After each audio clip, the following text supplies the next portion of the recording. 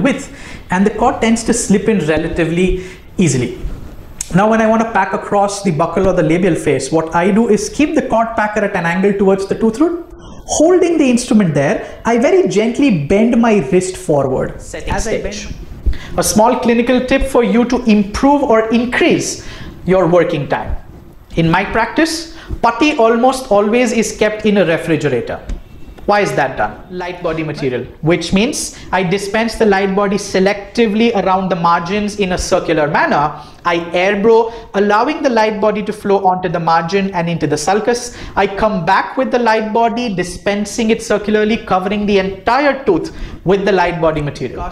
One of the most commonest errors which is visible to me in an end impression, and that is a void which is present at the margin of the tooth that I have done a preparation for.